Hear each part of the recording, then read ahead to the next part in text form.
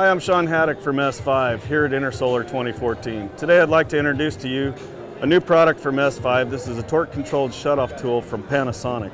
We've partnered together with Panasonic to offer these new line of tools. They're impact and they are torque indicating. So you set a specific torque value on the tool, and from that point forward you can move on to your job knowing that you're achieving specific torque on your screws. As you know, with S5 products, you've got to reach a specific torque on this set screw. It's generally 130 to 160 inch-pounds.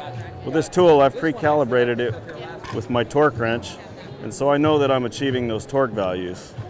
From that point forward, it's as simple as holding the trigger until the tool shuts off. I get a green light, I never let go of the trigger. At that point, I know that I can repeat that throughout the entire job, and I don't have to go back to the old clunky torque wrench.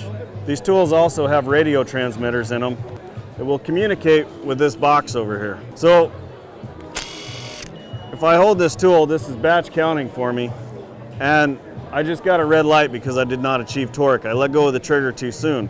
If I hold the trigger until the tool shuts off, you can now see that I'm a batch 6 and I've gotten a green light or a blue light on the device.